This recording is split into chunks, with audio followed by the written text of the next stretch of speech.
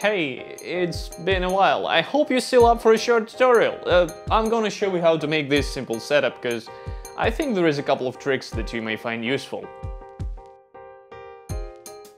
Add a circle sub, plug it into a transform, set the uniform scale to 0.01, connect it to a geocomp, do the usual stuff with the camera, a constant mat, apply it to the gel, and a render top. We've got one teeny tiny dot. That's something. Add a geolocal top. Use the vuv.st to output a UV map.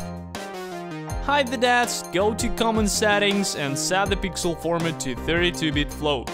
Plug it into a null, go to geo, enable instancing. Use the null as a translate operator with R and G channels as X and Y.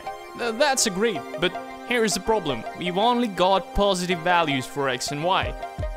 That can be solved with a level top. Let's insert one right here. Go to range settings and simply set the outload to -1. Yeah, that's it. Set the geolocal resolution to 50 by 50 so that we could actually see the grid.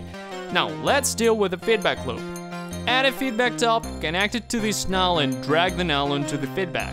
We need something to affect these coordinates, so let's go for a noise top. Copy the geolocal resolution and paste it as a reference to the noise. Make it 32-bit floats, connect the noise into a slope, add a composite top to our feedback, connect the slope, and connect the composite into this null. Change the operation to add, now add a keyboard and chop so that we could easily reset our feedback loop. There is a handful of issues here, let's fix them. First of all, we're gonna change our slope settings. Set the 0 point to 0, better now, but only affects one axis. That's because by default, slope outputs in the red and blue. Change the green to vertical luminance and set the blue to 0. Once you've reset the feedback, these circles fly all over the place and they never go back. We need another thing here. Well, we need a mate top. Plug the level into the second input of the mate top.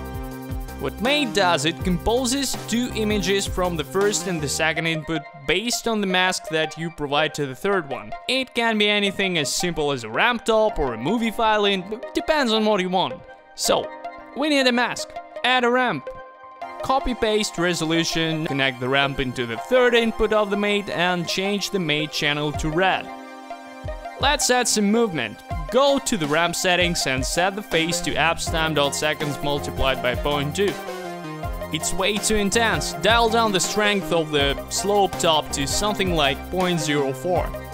Now, if you look here, the grid actually never comes back in perfect order. The easy way to fix this would be to use our mate top as a translate operator before it gets affected by noise. And that's it! So here we are resetting our feedback loop without a hard reset and only where we want it to be reset, if it makes sense.